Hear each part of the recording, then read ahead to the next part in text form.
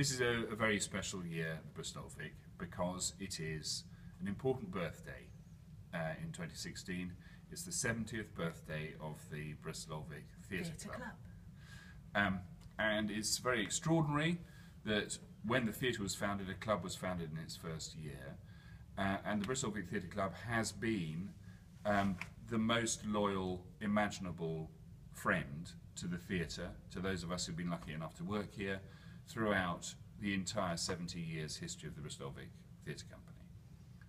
Emma's going to say something now. Well, I've said it before when you were there, but I will say it again, that I think having a theatre club like you in this organisation is like having some guardian angels around, because you guys protect the memory of this organisation. You support us so brilliantly, and we're so thrilled to be sharing this year with you. Sorry we're not there this morning, but here's something special for you that we've prepared.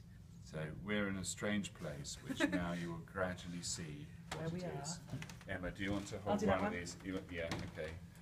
And we're going to do this especially for the Bristol Vic Theatre Club, a run of the Thunder Run. Ready and go.